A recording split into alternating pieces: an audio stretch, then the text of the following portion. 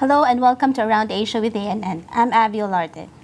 We bring you interesting stories from Asian News Network and lines of 21 newspapers in the region, including The Nation. I'm Helen Ma.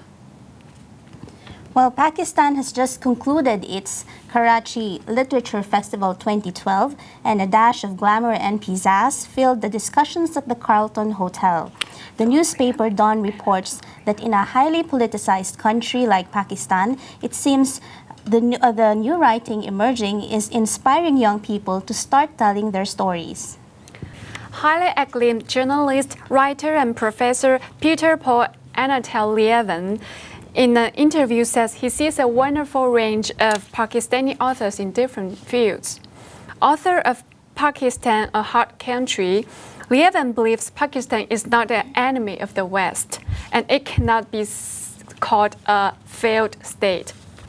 Exactly why? Let's watch this clip. And also it says something about this city. There is this line which I must say infuriates me, and which I've partly written my book to argue against, that Pakistan is a failed state, that Pakistan is collapsing. Well, as a journalist, I worked in failed states, in real failed states. You did not have literature festivals in Kabul in the 1990s, or in Mogadishu today.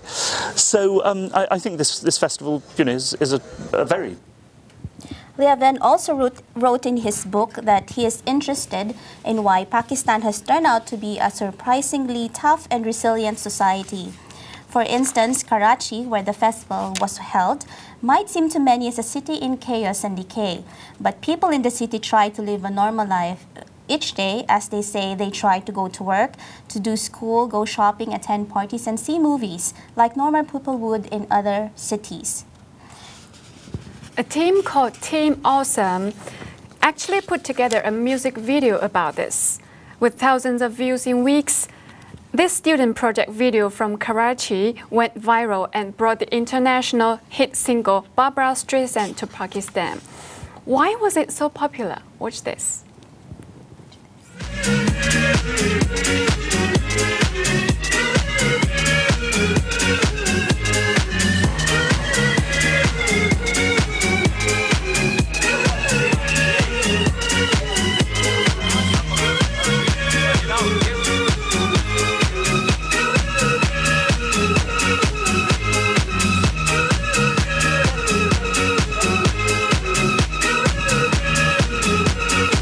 Yes, Karachi City.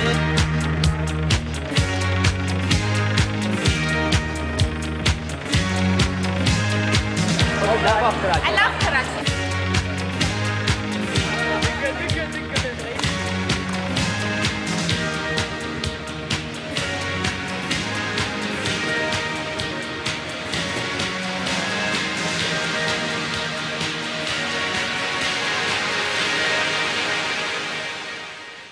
Mwah.